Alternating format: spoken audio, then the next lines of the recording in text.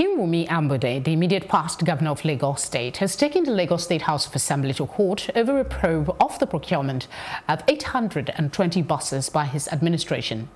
The ex-governor asked the State High Court to stop the bid by the State House of Assembly to probe him. In a suit filed by his lawyer, a senior advocate of Nigeria, Ambode is also asking the court to order the Assembly not to compel him in any manner whatsoever, accusing the state's lawmakers of deliberate misrepresentation of facts. I still have in the studio Christian Wogu, legal practitioner. Thank you very much for your time. Thank you, Felicity. What do you make of this entire case? Was it necessary for the ex-governor to go to court? Well, let's start by agreeing that the House of Assembly is fulfilling their duty of oversight and to probe. But then, where this probe is perceived either by the defendant, that's the past governor, or by the public as witch hunting, it becomes, it assumes another cynosure. So that's on one hand. On the other hand, the governor has a right to seek the refuge of the court. So it's all about rights, duties, responsibilities. Now the House believes they have a right to probe, and then the ex-governor says, well, the circumstances of this probe is questionable, and I can't do anything myself. So please, court, help me here. So it's very healthy for the system. Going to the court has now said maintain status quo, but going to the court, isn't that going to infringe on the legitimate responsibility of the State House of Assembly? How do we reconcile these two? That's exactly where I started by saying that if this legitimate responsibility is perceived by the defendant as witch hunting, or even by the public, you know, they are reserved. They feel like, oh, what's happening? Assuming this is the case, are you just picking like point and kill? So in that case, if the governor believes, or the ex-governor believes, that the circumstances of this probe is infringing on his rights, is very correct. Okay, let's also clear. Is there something to be probed? Apparently, yes. And who is key in that administration? It's the former governor, right? If the House is to get a conclusion to their investigation, they require the presence of the governor. Wouldn't you say that the act of going to court might be interpreted, on the other hand, as, you know, somebody that has something to hide? Okay, no. As a matter of fact, as a lawyer, I am not really... it's not advisable to begin to delve into a matter that is in court, because sub judice is in the court. But you know, what we are looking at is, should he have gone to court? And what is he saying from the published statement of claim? He's saying, look, 820 buses are in question here, and the House is saying he didn't follow due process to have made those purchases. And then he is saying, I followed due process to have made those purchases. Now, one great thing I looked at when I was studying the system, I said, look, the challenge we have here is not a situation where the House is not saying the 820 buses were not purchased. So it didn't go through the approved... It's just that it didn't go through. So the House can see the 850 buses, 820 buses. Of course, money would have been spent. They're not even saying that it was overpriced, they're just saying it didn't go through. So it's a matter of interpretation, and the only organ of government that can interpret in this situation, I believe, are the courts. Now, when the court finishes, if the court says, Ambode, go to this house and be probed, he will have to go and be probed. And if the court says, well, we don't see any value in all of this process, that's democracy for you. Our courts today, I actually have another question, but what you said is making me ask this. Our courts today are known to be slow. in the dispensation of justice. And this administration is 4 years. They need to get some sort of results for them to proceed with their work, to know where things are and how they can apply funds. I'm just assuming that is the case. So what happens if this court rules and Ambode is still unsatisfied and goes to another court? Wouldn't it rubbish the entire point of conducting a probe of something that should ideally be made accountable for? You see, well, you're raising multiple issues here, but let me just take one or two that may resolve a couple more. Now, that's the beauty of the rule of law. When you hear rule of law, rule of law, rule of law, even the slowness of the courts, it's because somebody says that justice hastened is justice crushed.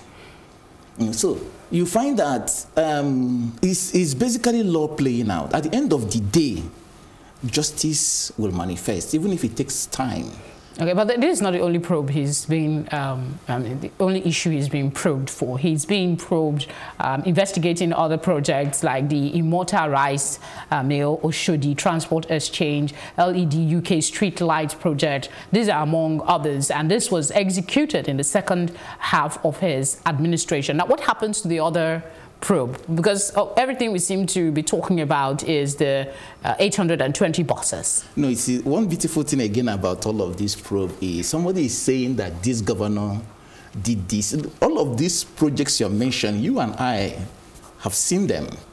So they are not like things in the air. So this is one governor that did things. So he's being probed for the things he did, he executed. I think that really he has great defense. I think that I don't see those probes swallowing Ambode because he has things to show.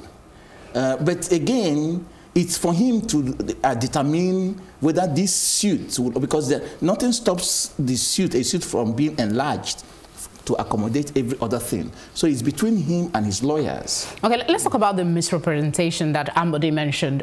In his case, he talked about the fact that during the House proceedings that he was vilified and issues were misrepresented by the members, and at the end they now resolved to constitute that ad hoc committee.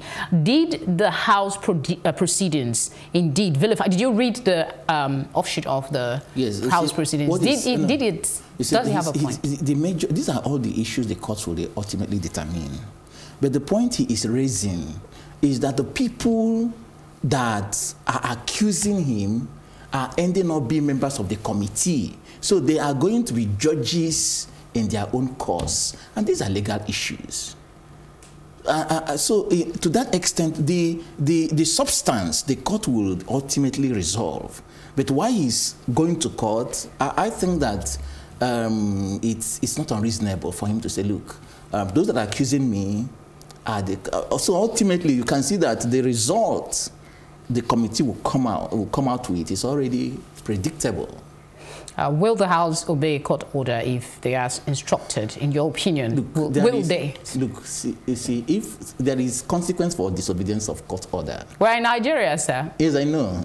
No, these consequences, we've seen a lot of things playing out in this country that sometimes the people that thought they were powerful ultimately begin to see that the law is stronger. The law is ultimately stronger. So it's just a matter of time.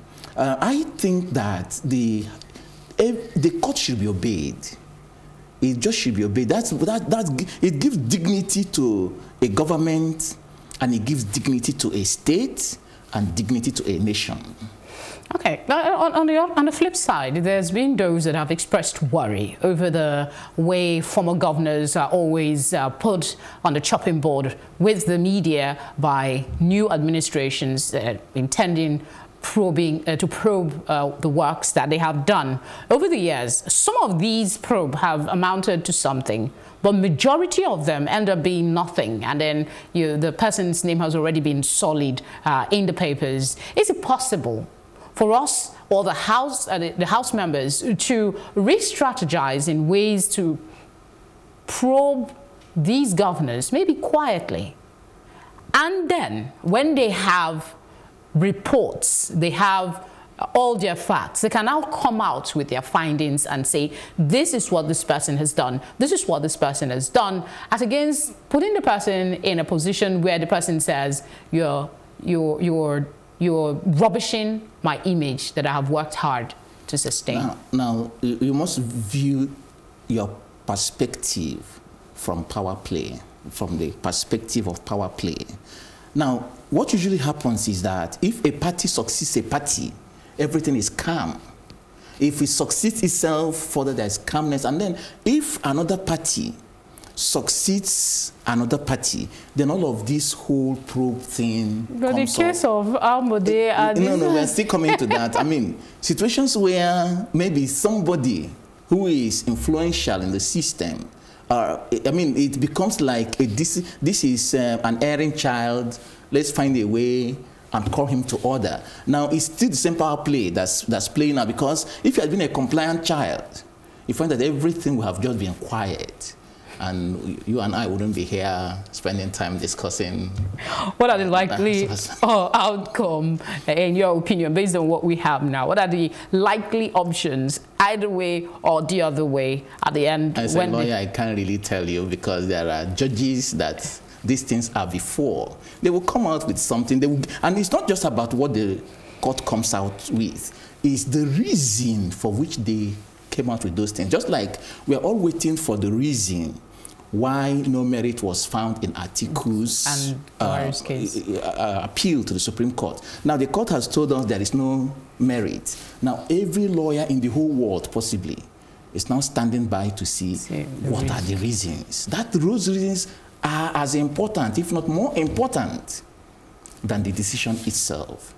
So, ultimately, the court will tell us what will be the outcome and give us the reasons for their decision. Final thoughts on this? I think that we basically what I said earlier, let's try and not hit up the polity because of power play. Now, if these things are done altruistically, that is, for the purpose of nation building, fine. A governor that is seen not to have aligned ought to be probed. That's the duty of the House. But if it is done in order to cut down somebody to size, bring the person to a particular size, that you think that's the size it should be, it shouldn't be bigger than a particular size, it's a no-no. Thank you very much, sir, for your time on the program. It's appreciated. Welcome. We will take a short break for Plus Reports now, and when we return, I will give my take. Just stay with us.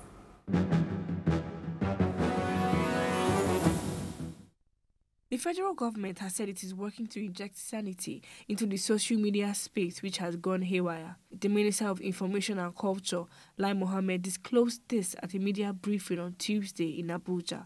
According to him, no responsible government will sit by and allow fake news and hate speech to dominate its media space, because the menace can lead to a national conflagration. The minister solicited the support of the media to banish fake news and hate speech from the media space. No amount of attacks, sponsored or otherwise, will stop us from implementing these recommendations. Two, that any responsible journalist has nothing to fear from these recommendations. Thirdly, that only anarchists and non-patriots will kick against these recommendations. We said it several times.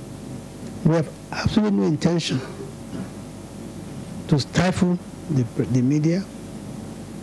We have no intention to gag journalists.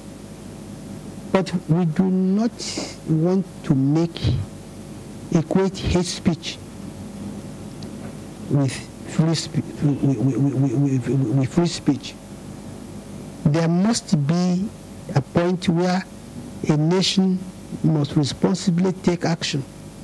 Otherwise, it will simply see the very fabric society being torn apart.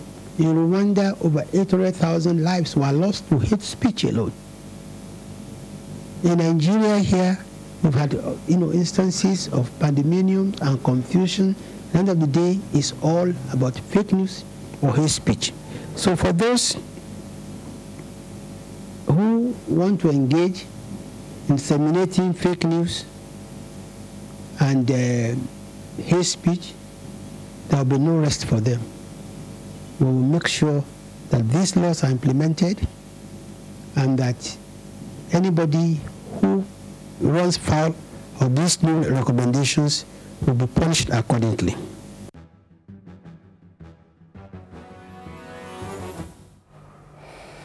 The concerns raised about Operation Positive Identification is very valid in my opinion, and I believe further action is required. When the people speak this loudly, a listening government must take action before it gets louder and messier. That's basically my thoughts this evening. Thank you very much for watching. Plus Politics returns same time tomorrow to join us again. Bye for now.